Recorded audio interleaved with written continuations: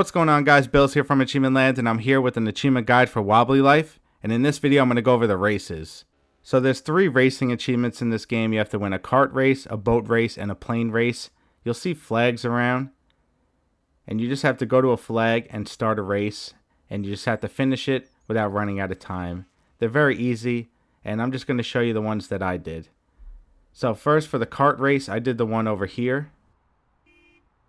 Just walk up to the guy over by the flag and talk to him and tell him you want to race and accept it. And it's just a checkpoint race. You just go checkpoint to checkpoint, and you keep getting time back every time you pass through a checkpoint. So as long as you just keep steady and keep going through the checkpoints, you'll be fine. There's a few different kart races. You can do a different one if you want, but this one's pretty easy.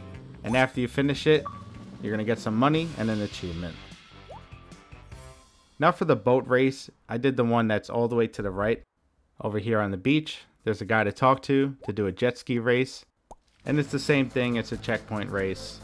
So you're just racing against time. So the races are very easy. I don't even know if there is another boat race. This might be the only one. But still, just go around, and once you finish, you're going to get some money and an achievement. And then lastly, for the plane race, there's one out here. You actually have to fly to it though. So come out here and talk to this guy, and then we're going to do a plane race.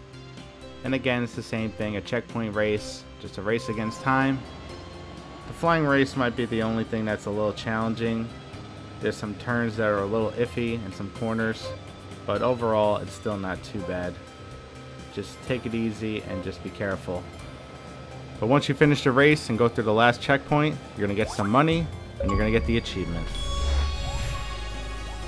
And there we go, guys. That's how you complete all 3 races. So thanks so much for watching. I hope this video helped you. Leave a like if it did, and I'll catch you guys next time here at AchievementLand.